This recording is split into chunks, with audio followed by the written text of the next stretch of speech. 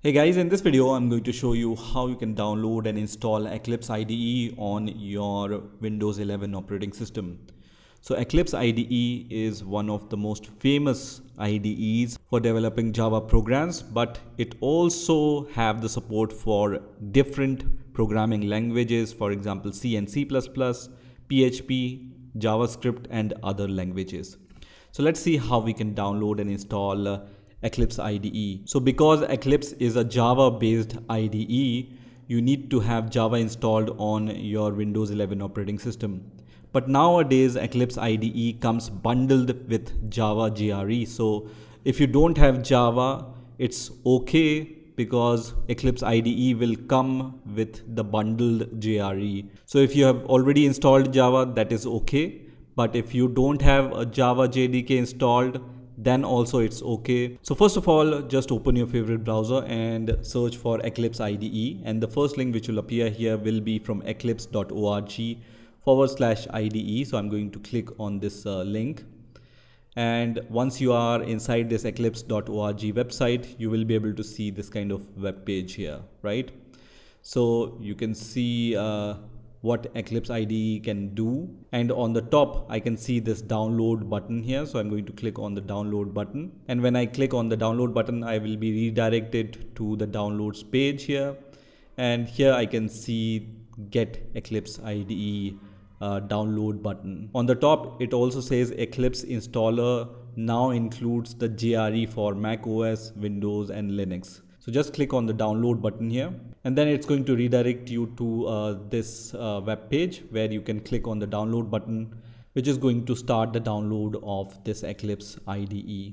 So I'm going to wait for the download to complete. So once this executable file is downloaded, I'm going to just click on this executable file, and let me minimize my browser. And now I can see that this installer is starting, and now you can see this Eclipse installer has been started.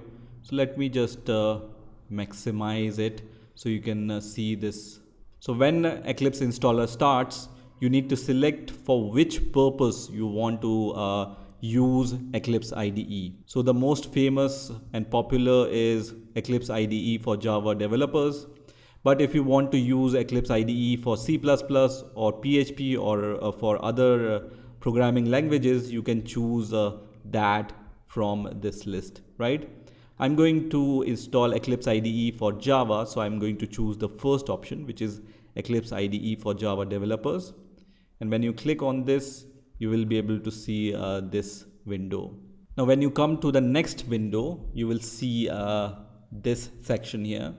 So because I have already installed Java JDK on my Windows 11 operating system, Eclipse is going to recognize that, and it's going to show you the path to the JDK folder. If it's not present, it's going to show you all these links here. So you can choose the top link from this list. So I'm going to choose the JDK folder, which I already have installed.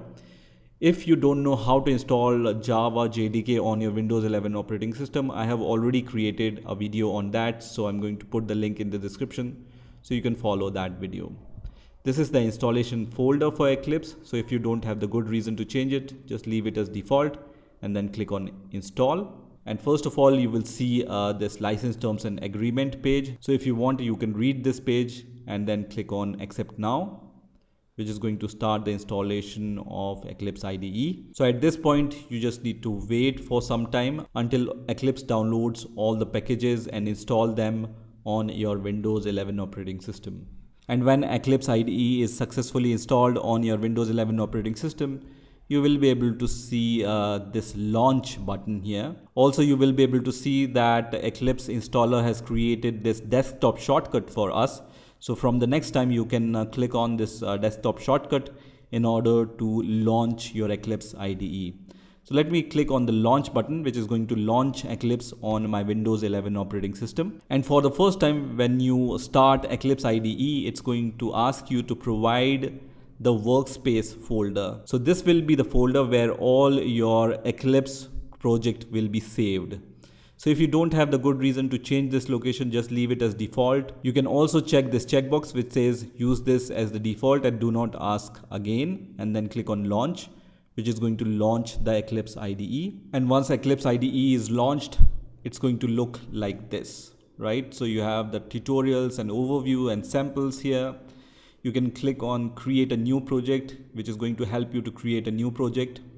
And if you want to just minimize this welcome window, you can click on the minimize button here, which is going to minimize this welcome window, and it's going to show you the Eclipse IDE overview, right? Also, I can see the donate tab here. I can close this, and now it looks like this, right? So in order to create a new project, you can either click on create a new Java project or create a new project option, or you can click on the file and then click on new option and then select from here. So I'm going to select Java project from here. And first of all, you need to provide the name to your Java project. So I'm going to name my project as hello for now, and you can see this will be the default location where your project will be saved. So in the next section, you can select the JRE for your project, right? So by default, Eclipse is going to suggest you to use the execution environment JRE, which is this one. If you already have installed Java JDK separately on your Windows 11 operating system, you can also choose this option which says use the project specific JRE, and from here you can select the JDK version for your project. So I'm going to choose that. So if you don't see any JDK version here, you can just leave it as default. Otherwise, you can select the JDK version from here. And under project layout, I'm going to leave it as default and then click on next button. So on the next window, you will see this kind of interface. I will leave everything as default because this is just a sample project. And then I'm going to click on the finish button. And here it's going to ask me to provide the module name. I will leave it as default and then click on generate comments also, and then click on create button, which is going to create this project for me. So now you can see this project is created. And from here, I'm going to just remove this Java file because I want to create my own Java class. So under source, I'm going to right click once again and then click on new. And then I'm going to choose this option which says class. And then I can name my class. So let's name our class as hello once again. And then the modifier will be public, so just leave it as a default. And here, which method stubs would you like to create? I'm going to select this option which says public static void main. So it's going to create the public static void main method, which is the main method for Java for us. And then click on finish.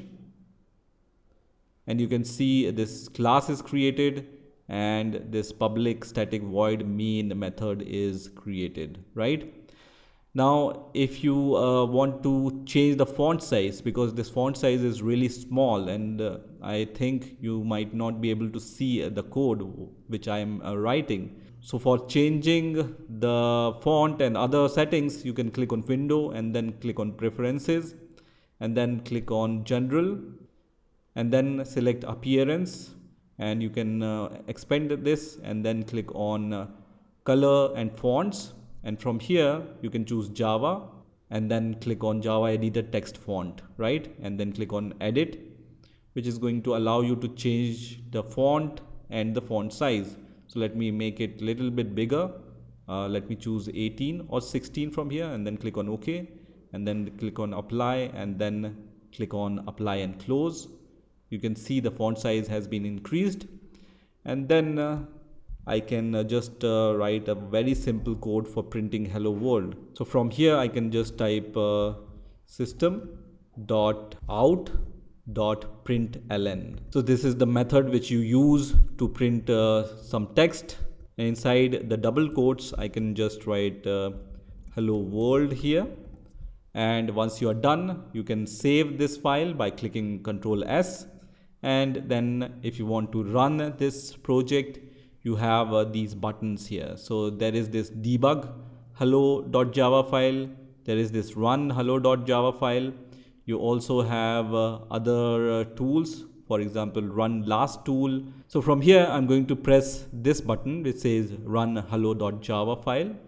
And it's going to run your code. So first of all, it's going to compile your code, and then it's going to run your code here. So you can see hello world is printed. That means Eclipse IDE is working fine on your Windows 11 operating system.